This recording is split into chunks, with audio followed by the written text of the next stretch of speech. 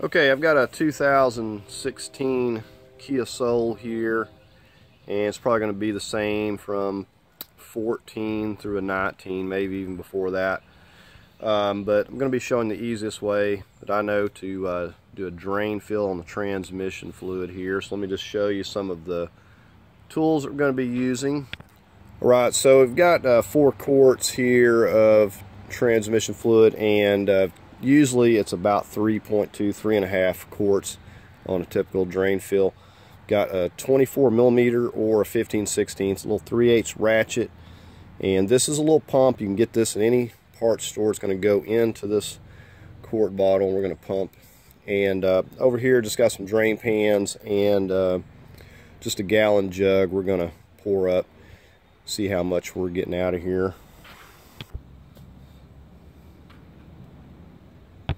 Okay, first thing, we need to get the car level. So if you've got 4 ramps, it's ideal, or you could use jack stands, whatever you can come up with, blocks. But what I'm going to do here is just drive it up on my ramps. And now I will point out that the vehicle is a little bit low, and I had to lift the vehicle just a little bit to get it on the ramp, so I'm hoping it's going to drive up on here. I had to use the jack and a block of wood to get it lifted up so I could get the ramp in place here. So we're going to go ahead and just drive it up on the ramps now.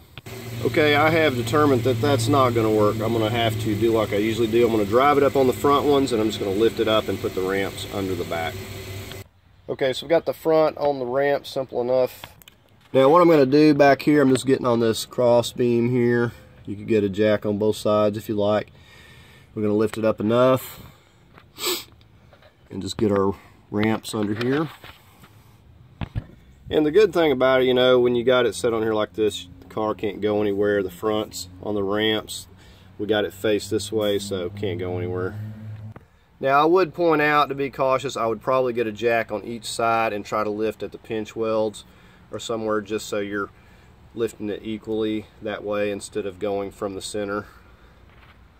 Now I left out my 10 millimeter, didn't have it in hand, but you're going to need a 10 millimeter to get this plastic piece under here loose. Okay, so here I'm just going to give you a view of this plastic piece. I'm going to take it out of the way. You've got 10 millimeter, 10 millimeter, 10 millimeter, got some up here. This just pulls off of there. That just pushes on a 10 millimeter. And then we got one down here, and you'll probably have some clips. Either it'll be those little Phillips head ones, you gotta turn them and pull the clip out with your little trim tool like this. And other than that, you just got the 10 millimeter. So we're gonna go ahead and just get this out of the way. Now it would have been a mite handy of them to give us an access panel for that drain plug, because it's just right there, but they didn't want to do that.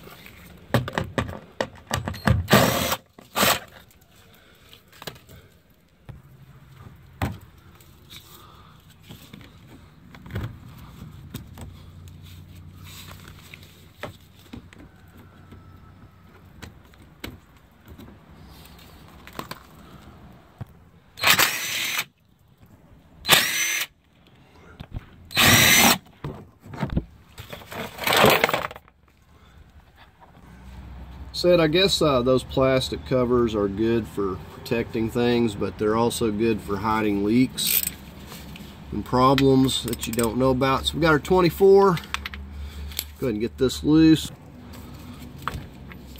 Okay, and this shouldn't just be terribly tight. Now they say that you can't really tell by looking at this fluid how good or bad it is, but I'm changing this one. I don't know if it's low or what, but we're going to do a drain fill, and I'll probably do another one in a couple oil changes because I just got this car. So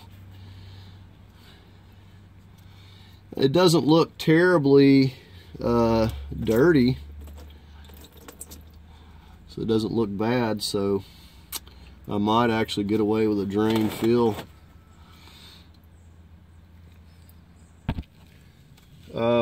You want to take the time to clean the end of this off, obviously. Get all the particles, metal particles.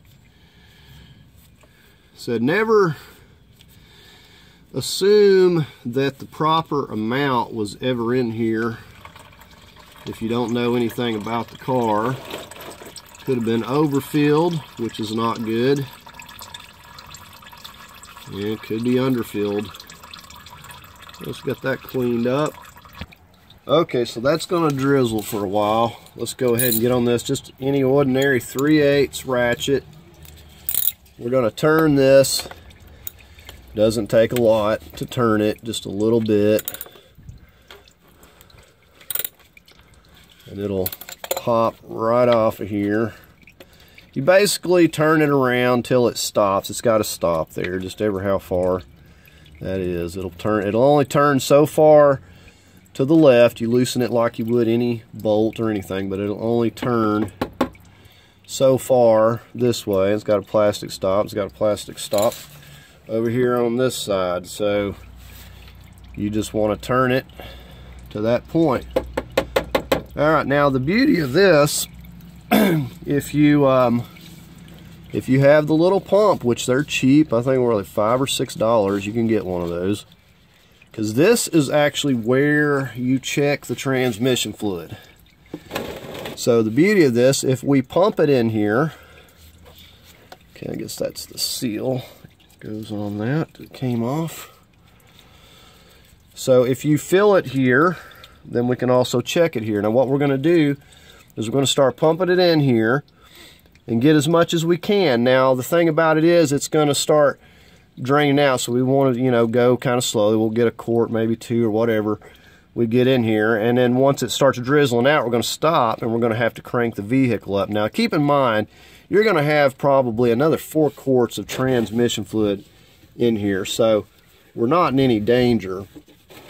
And so we're going to, once we get it coming out a little bit, we're going to go ahead and crank the vehicle so we got it level.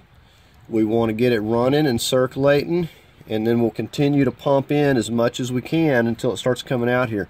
So, you see people taking the vent and everything loose from the top, and you can do it that way, but that vent likes to make a mess, and you got to go really slowly. And this way, as long as you keep the tube in here, you can pump it in, pretty efficiently.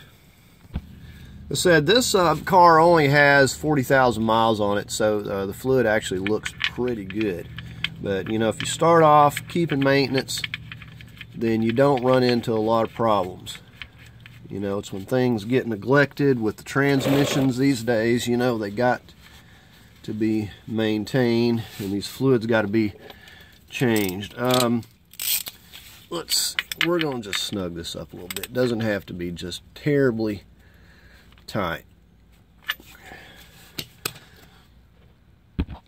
Okay, so you see what we poured up here, and it's like just probably under 3.5 quarts. So like I said, 3.2, 3.5 is about what you're going to get in there.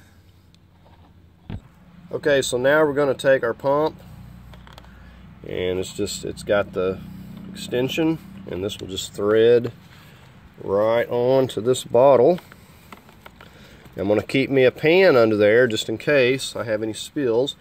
And if it doesn't get every drop out of the bottom, you can simply pour it into the other and get the rest of it that way. Or get a longer tube. Okay, so I've got my pan down here in case I have any problems here with this. We're going to slowly start adding it.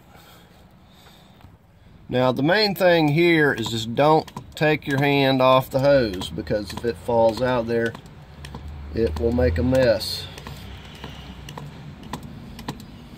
And don't ask how I know. And you can actually pump this in pretty fast. It's not trying to back up. So this is the first quart. We're just going to move on to the next. Okay, I've actually got 3 quarts in this thing, and it pumps in there pretty quick with this pump. So I know I only need another half of a quart, so I'm going to go ahead and crank it up. It looks like it's just starting to drip. Now technically you want to get it up to the operating temperature, but if you run it about 10-15 minutes, you should have it plenty good and warm. Now, having said that, you know, I drained out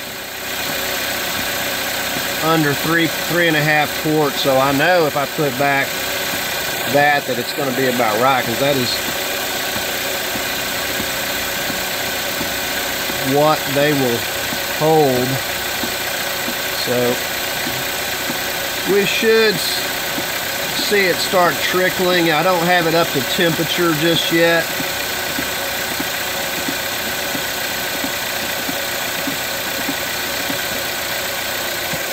Okay, we got some drippage going on here, so you can tell that it's seeping its way out.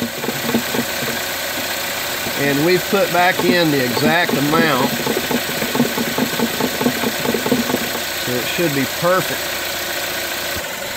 Okay, so nothing left to do but put our little cap back on, make sure that our seal is on there.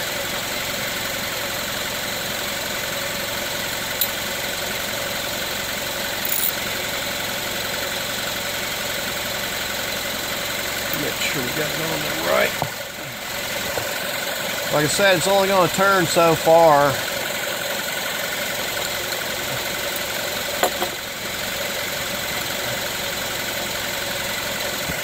We'll just wipe it up where it was trickling a little bit. So we know we got the perfect amount in here. See, the best thing about this, you don't have to remove anything up top. You put it in here. This is the only thing you have to remove besides your drain plug, and you check it here.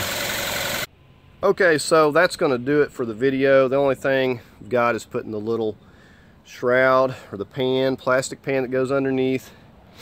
No big deal. I'm going to have to wrap it up. Looks like I got a storm coming here. But that's the easiest way that I know to do this transmission drain and fill. If you like the video, please give it a thumbs up. As always, I invite you to subscribe, and thanks for watching.